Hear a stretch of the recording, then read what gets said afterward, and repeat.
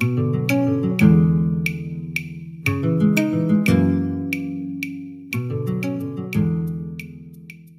heart is a muscle that works continuously, much like a pump. Each beat of your heart is set in motion by an electrical signal from the sinoatrial node, also known as the SA node. The SA node is in the right atrium, one of the two upper chambers of your heart. The electrical signal spreads across the cells of your heart's right and left atria. This signal causes the atria to contract and pump blood through the open valves from the atria into both ventricles. The signal arrives at the atrioventricular node, also known as the AV node, near the ventricles. Here it slows for an instant to allow your heart's right and left ventricles to fill with blood. The signal then moves along the bundle of His, located in your heart's ventricles.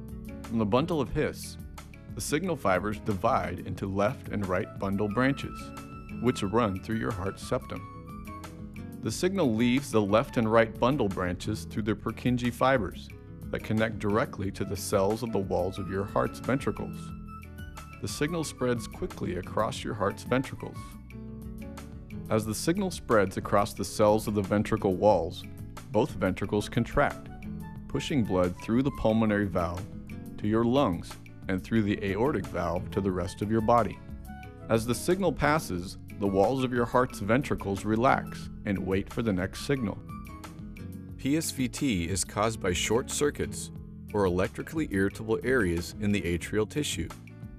Examples of PSVT include atrioventricular nodal reentrant tachycardia, or AVNRT, atrial flutter, focal atrial tachycardia, and Wolff-Parkinson-White syndrome.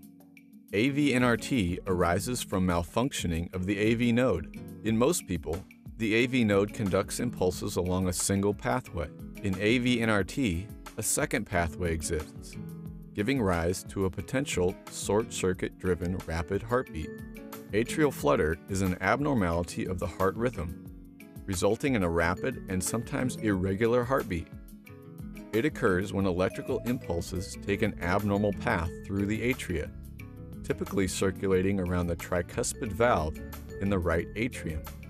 More unusually, atrial flutter can also arrive in the left atrium after atrial fibrillation ablation, or following cardiac surgery on the mitral valve, for example.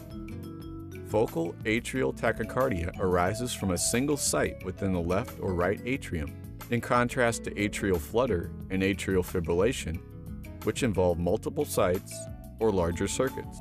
Wolff-Parkinson-White syndrome, or WPW syndrome, is the presence of an extra abnormal electrical pathway in the heart between the atria and the ventricles that leads to periods of a very fast heartbeat, or tachycardia. PSVT is a short-circuit-driven arrhythmia that is treated with careful observation, medications, or catheter ablation.